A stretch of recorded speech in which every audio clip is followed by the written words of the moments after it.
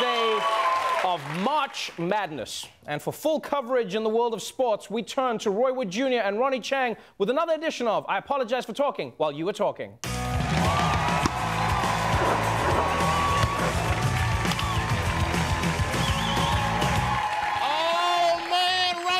That's the wrong ball. I apologize for talking while you're talking. Look, March Madness is here, Ronnie. Can you feel the excitement? No one is doing their job today. Everyone is watching basketball. If North Korea wanted to nuke us right now, this is the time to do it. No one would even notice.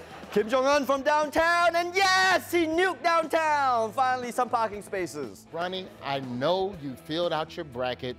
Only question to ask, who you got winning this year? Capitalism, Roy. Capitalism wins every year. This whole tournament is just a bunch of kids working hard for no pay, wearing shoes made by kids working hard for no pay. Yeah. And speaking of shoes, all eyes are on Duke star Zion Williamson. Last month, he injured his knee when his sneaker exploded into a sandal, but thankfully, he's back and he's got some new kicks. Duke Zion Williamson did not miss a beat, I think it's fair to say, when he returned to the court, but all eyes, of course, were on his sneakers. The nation's top college basketball player bounces back in new and improved shoes. Nike made sure of that. Nike sent their top people to China, and they came back with these super sneakers, strong enough to support Zion's massive size and superior play.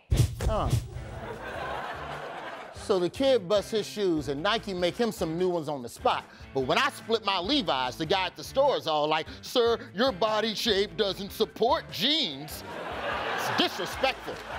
Well, to be fair, they're not wrong, Roy. You are built like a gummy bear. My question is, why did Zion trust Nike again? If you ask me, he should have signed with Crocs. I mean, they're comfortable and they already look like they've exploded. They do, they do.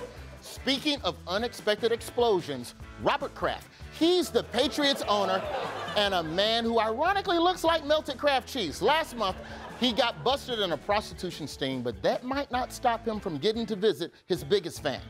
Robert Kraft could make an appearance at the White House before he appears in court to face solicitation charges.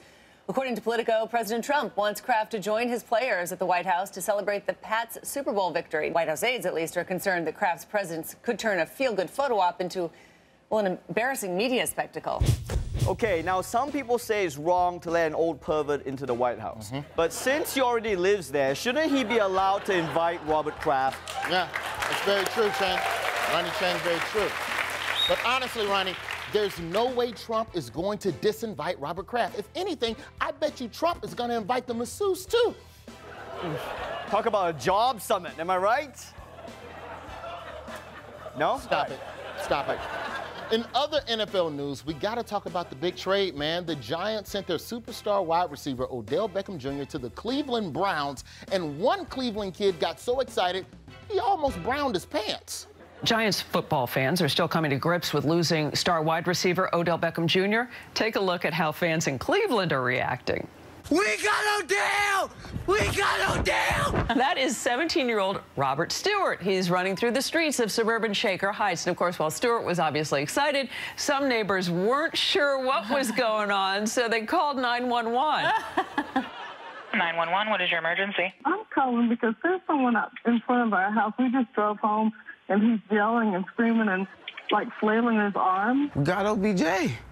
I was so excited, I couldn't help myself. Okay, look, I love this. I love this kid. He's running through the neighborhood. We got Odell. Odell is coming. Odell is coming. He's like a football Paul Revere. It's great. I know. I wonder if this kid does this for all Cleveland sports, though, because those LeBron years must have been exhausting. We lost LeBron. We got LeBron back. Oh, we lost LeBron again. Honestly, it's just nice to see a 911 call go well. That shows how excited everyone is. Because that lady called the cops. She called the cops. There's a black man screaming, "We got Odell." And then the 911 operator's like, "Wait, what, we got Odell? Oh, we got Odell! We got Odell! We got Odell!" Roy Wood Jr., Ronnie Chang, everybody.